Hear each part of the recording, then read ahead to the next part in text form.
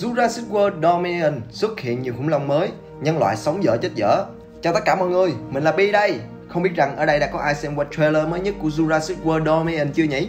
Riêng mình thì đã xem 7749 lần rồi đấy nha. Chắc các bạn sẽ nghĩ rằng xem gì mà xem lắm thế đúng không? Nhưng nhờ có vậy mình mới soi ra được trong chiếc trailer bé xíu vỏn vẹn gần 3 phút này thôi để giới thiệu cả mớ khủng long mới tanh luôn đó. Nhiều trong số đó còn lần đầu tiên bước lên màn ảnh rộng nữa kìa. Dù chẳng biết là khủng long có thật hay không và hình dạng của chúng thực sự ra sao, nhưng cứ phim nào về đề tài khủng long mình đều mê chứ ê kéo dài cả. Trước khi xăm soi khủng long, mình sẽ giới thiệu sương lại câu chuyện chính của Jurassic World Dominion nhé. Theo đó, Jurassic World Dominion là câu chuyện 4 năm sau khi khủng long được thả vào tự nhiên kể từ sự kiện cuối Jurassic World Fallen Kingdom. Theo trailer, quần thể khủng long đã lan rộng ra khắp thế giới, hòa nhập vào môi trường tự nhiên và trở thành mối đe dọa lớn với nhân loại. Thôi, không nói nhiều nữa, bây giờ hãy cùng mình điểm danh qua các loài khủng long trong trailer Dominion nhé. Bắt đầu thôi, action!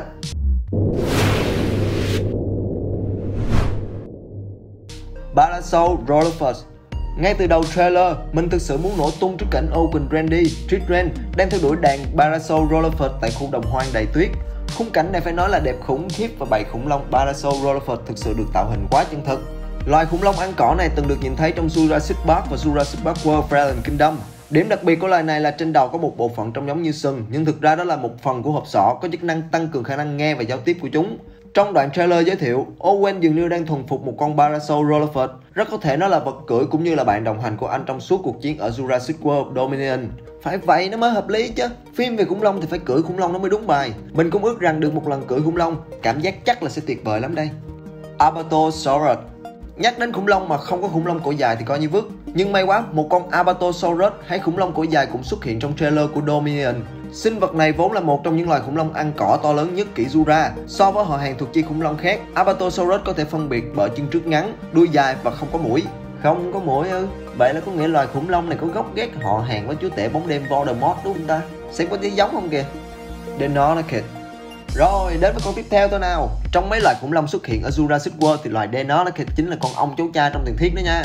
Chúng được sủng ái đến mức chiếm gần hết thời lượng của đoạn trailer, chủ yếu là các cảnh tấn công con người hay chăm sóc con non. Loài này có hai phiên bản. Phiên bản đầu tiên là có vây, chính là bạn đồng hành tên Blue của nam chính Owen Randy trong phần phim trước. Phiên bản thứ hai là có lông trông giống chim. Phải nói phiên bản đầu tiên trông ngầu bao nhiêu thì nhìn sang cái phiên bản thứ hai kìa. Trông lai tạp bấy nhiêu. Có phải loài này chính là sản phẩm của mối tình ngang trái với khủng long và chim không ta? Tôi nghi ngờ lắm đó nha. Mặc dù chúng được gọi là Velociraptor trong Jurassic Park, Jurassic Park World và tiểu thuyết gốc của Michael Crichton, nhưng loài khủng long này thực chất chính là Deinonychus, từ kích thước, hình dáng và hành vi đều giống như khuôn đúc. Mosasaurus.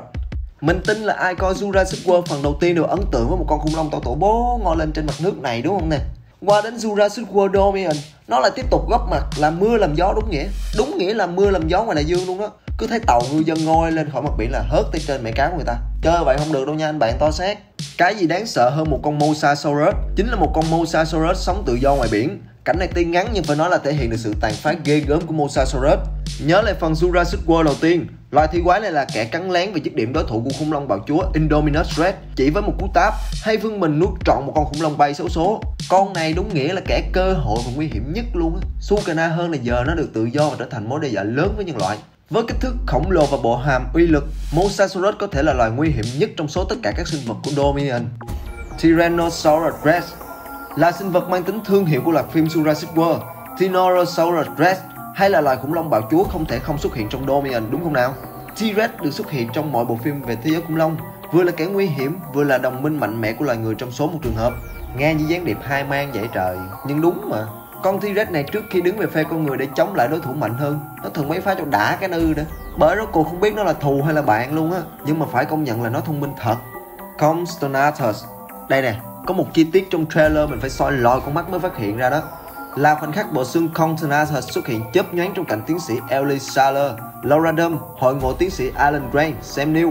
Loài khủng long nhỏ bé này từng được giới thiệu trong The Lost World, Jurassic Park 3 và Fallen Kingdom. Có khả năng cao Compsognathus sẽ xuất hiện trở lại trong Dominion hoặc giữ vai trò nào đó. Nhìn mấy con khủng long này nhỏ bé vậy thôi chứ chúng linh ranh và quậy phá lắm đó. Vậy chứ mấy con lớn còn dễ xử chứ bầy nheo nhóc này tuy nhỏ nhưng mà chúng lại chơi chiến thuật hội đồng. Thà bị một con khổng lồ dí đỡ hơn cái bầy nho nhỏ này truy đuổi. Trời ơi, nghe thôi là thấy mệt rồi đó. The Rhinoceros. Rồi, ở cái cảnh này nè, có một con The Rhinoceros bị bắt gặp đang theo dõi nhân vật Clary Darin khi cô đang chạy trong rừng. Con The Rhinoceros này thực sự có hành động đáng ngờ dù rằng nó là sinh vật ăn cỏ. Loài này hoàn toàn mới trong Jurassic World và là một trong những loài khủng long kỳ dị nhất kỷ Jura. The Rhinoceros có mỏ và lông vũ, có quan hệ họ hàng gần với chim ăn thịt. Ủa, alo, khủng long gì kỳ vậy? Còn chưa kể là chúng cũng sở hữu bộ móng vuốt dài và sắc nhọn, nhưng chức năng chỉ dùng để xé thảm thực vật chứ không phải săn mồi. Dẫu vậy chạm mặt con này ở ngoài đời thực thì cũng rén lắm á. Allosaurus. Trong cảnh phim ở quảng trường tại châu Âu, mình phát hiện ra một cặp Allosaurus xuất hiện sừng sững và gây náo loạn.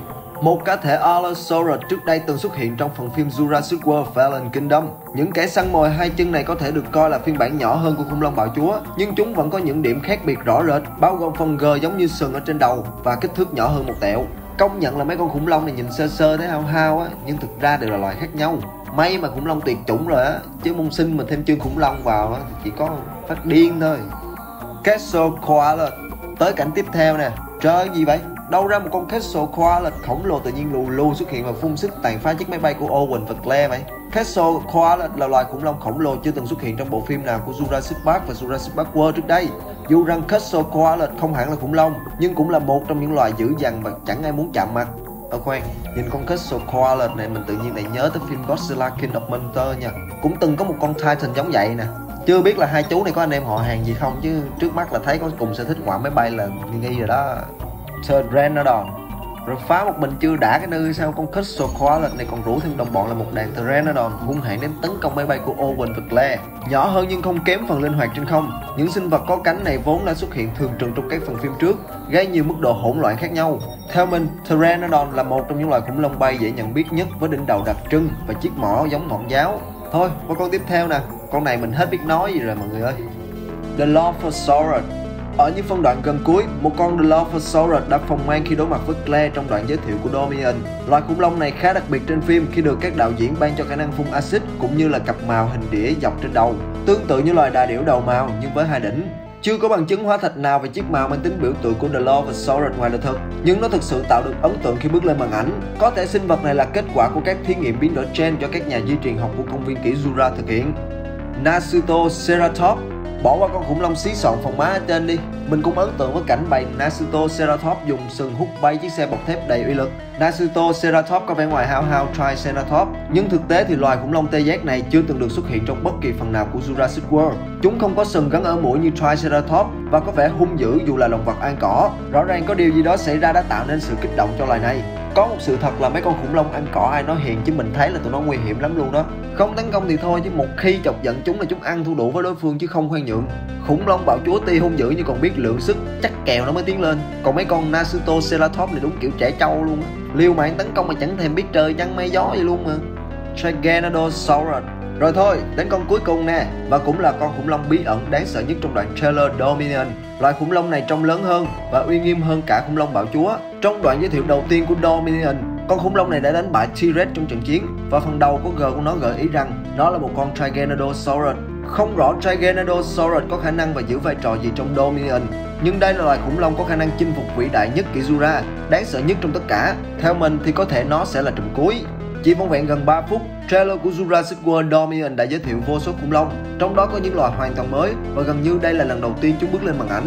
Sự xuất hiện của đa dạng sinh vật trong Dominion khiến mình thực sự háo hức và mong chờ ngày phim ra rạp. Bạn thích loài khủng long nào trong trailer của Jurassic World Dominion? Hãy chia sẻ ý kiến cho mình biết nha. Tạm biệt và hẹn gặp lại các bạn trong những video tiếp theo nhé. Nếu bạn cần tìm kiếm dữ liệu phim và đọc review bình luận thì Thư viện phim Dan Wiki chắc chắn là nơi dành cho bạn.